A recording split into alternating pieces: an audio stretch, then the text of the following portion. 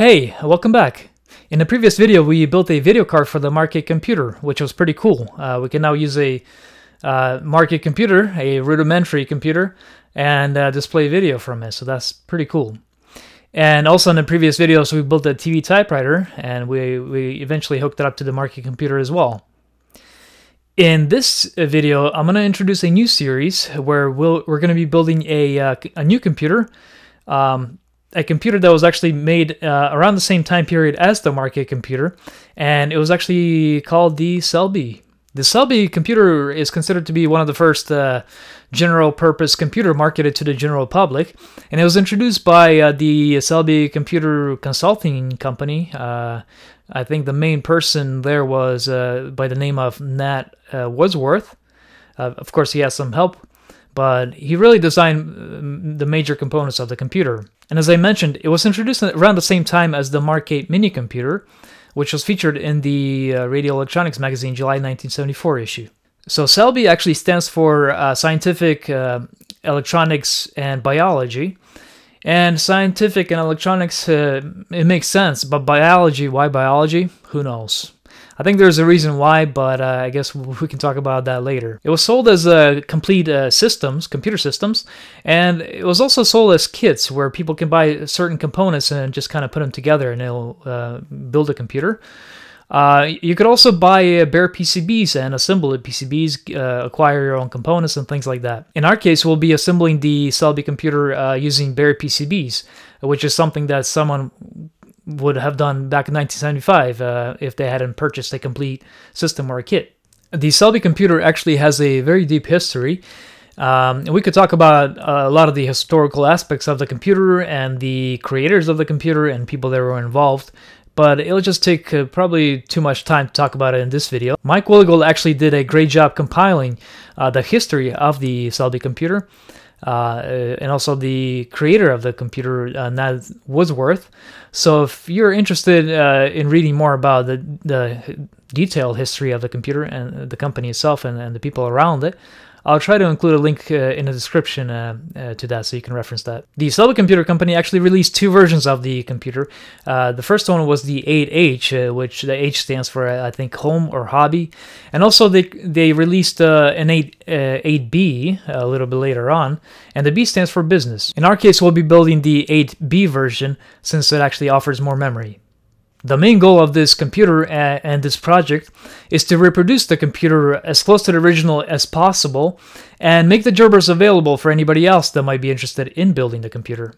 In fact, almost all of the projects that we built on this channel are also available in the gerber format on my GitHub page.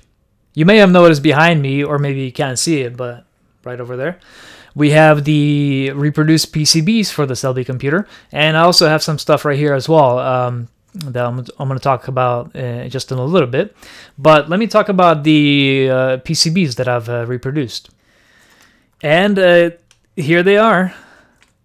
So they're inserted into the backplane temporarily.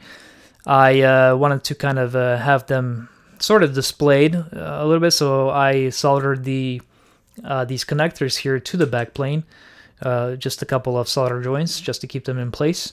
All of these PCBs were reproduced in KiCad, and the way I did it is I looked at the images of the original SCELBI computer, which you can find online at SCELBI.com, and I drew all the traces in KiCad. So it took a long time just to kind of draw all of these lines exactly as they were in the original, but I think they're actually very close.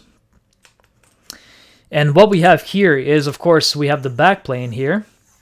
This was reproduced from the original. And we also have all of these other boards. So we have the front panel board, which has the LEDs and all that kind of stuff. We have an input board. We have an output board.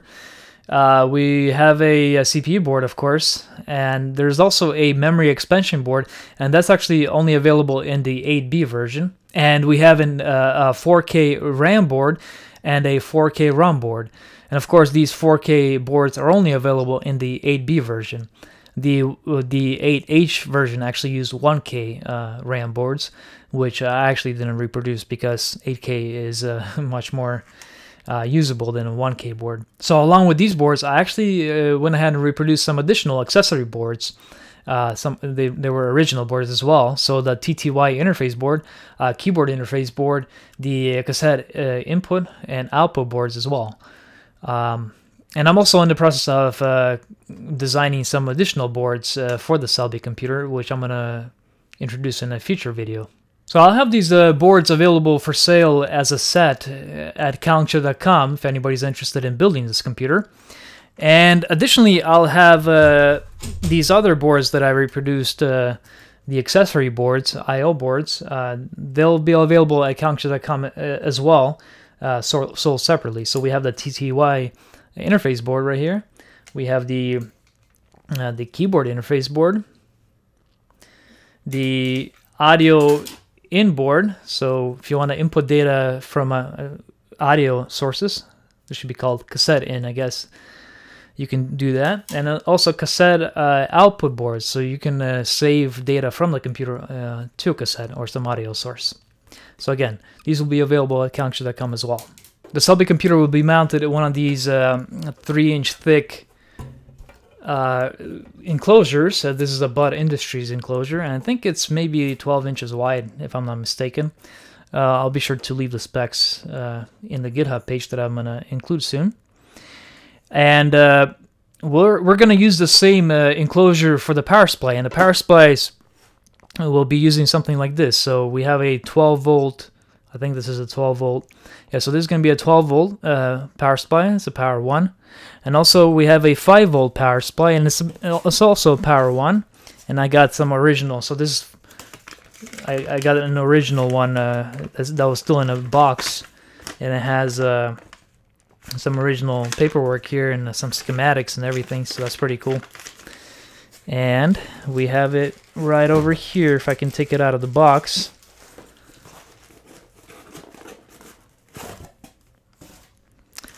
There you go, and that's a 5 volt 6 amps.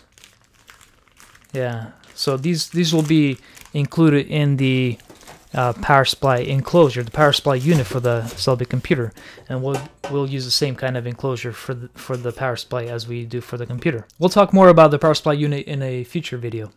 On the front of the SCELBI computer, we'll have this front panel mounted, and we have a slot right here which you can actually use to look at the LEDs of the front panel PCB board right here. And we also have holes for the switches, so we have the data switches right here and some control switches. And it doesn't have any lettering yet, but I'll include that in a later video when we actually assemble this front panel. And I got this front panel made by PCBWay, and I'll include instructions on how you can actually make one, get them to build you one as well. But I also have some of these available for sale at callincture.com in a limited supply, since I only have a few left. Additionally, I made a handy-dandy manual. So this manual we'll be referencing this manual when we assemble the boards, but it contains some information about the SCELBI computer. So we have information such as the marketing materials for the SCELBI computer, and it also contains the very detailed original assembly instructions, which is pretty cool. There's a lot of them. It's a pretty big manual. It contains a lot of information. And it also includes some additional details, such as the monitor, editor, and assembler literature for the software. So yeah, we'll be referencing this manual as we assemble the computer. I'll also add some additional stuff as we go on. Additionally, we have a lot of other smaller components right in front of me over here off screen. You can't see it, but I'm going to introduce them when we actually start using them in each build. So whenever we build, for example, the front panel board, I'm going to introduce all the front panel components and any other related components that might be needed. Over the next few videos, we'll be assembling each board and testing them out. And we're going to try to basically build this computer one step at a time. And then we're going to put it all together and give it a shot. We'll be following the assembly instructions, which are actually very detailed. So yeah, we'll be following that as we build a computer. Thank you for watching this video, and don't forget to click the like button if you found this video interesting. And also be sure to subscribe so you don't miss the upcoming videos in the series. Bye-bye.